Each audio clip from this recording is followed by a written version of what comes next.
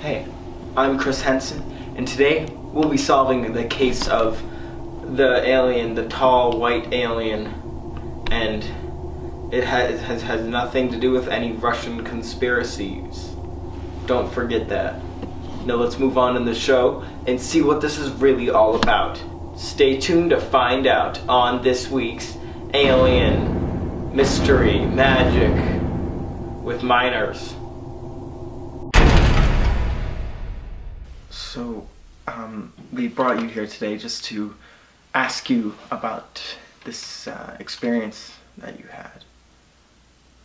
You said you had contact with them, and we are just wondering, I guess, what do they look like, is what I'm trying to ask here. What do they look like? Sorry, this brings back memories. When they first approached me, I saw sort of a glow, a white glow coming off of them.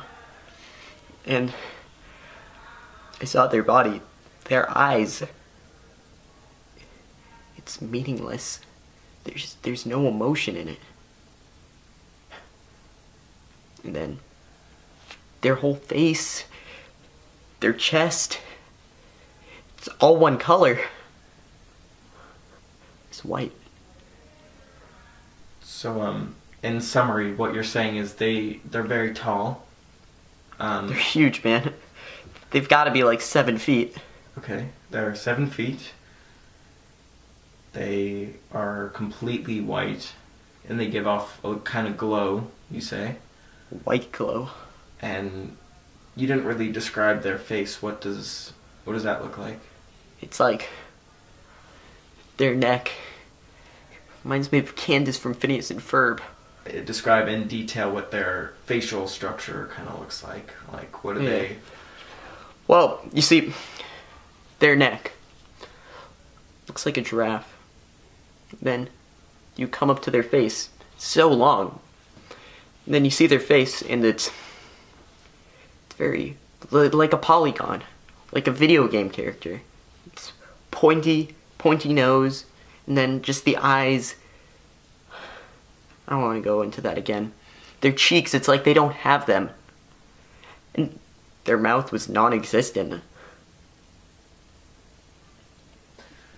Okay, so now that we've described what they look like, what do they act like? So they have a very tall stature, and I'm guessing they're more of a slow walking kind of... Oh yeah, they walk very slow. Okay. When they first approached me, they were kind of waddling. I don't know, like a duck. Well, how many were there? One single but one. But you addressed them as they, as meaning that they sent out a sort of messenger? Yeah. Okay. Again, if you're not comfortable talking about this, we can always go back. No, I'm fine. Okay. I'm fine, yeah. You were going on about how one started to approach you. What exactly was that like? Basically what went down. He reaches his arm towards me. You know, I didn't say to do that. So I backed away in fear. Then he waddled closer, and closer, and closer. He got that hand on my shoulder. He looked at me in the eyes and said, well, "You're mine." Would you say that they got kind of close to your house? Yeah. I think they were following me. They came out of the corner. No, they came out of... I don't even know.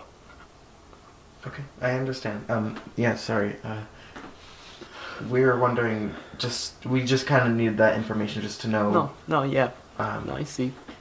We want to help you understand what's going on here, because we're just as confused as you are, and we know that people like you need a lot of help when it comes to this, so we're going to make sure that everything's going to be alright, and you're going to be just fine, okay? And we're going to get to the bottom of this. We're going to resolve those unsolved mysteries, and we're not going to get a copyright claim from naming that show, okay? Thank you.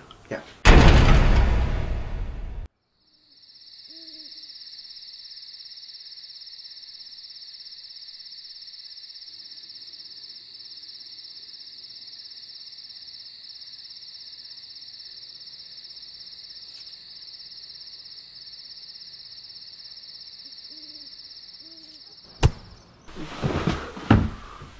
Hey there. If you don't know me, I'm Charles Henson, and today I need to talk to you about what your actions have caused.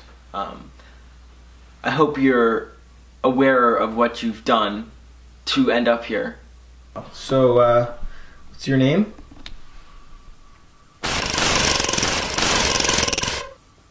I guess, I don't know, how tall are you? Subject said you were 7 feet. I don't know, I'm just checking.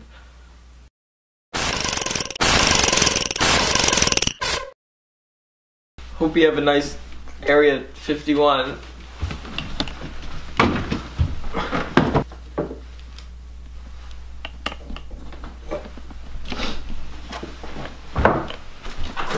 Stop the tape.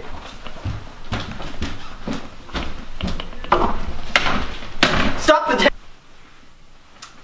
I'm Chris Henson, and today we solved another case on aliens, mystery, magic.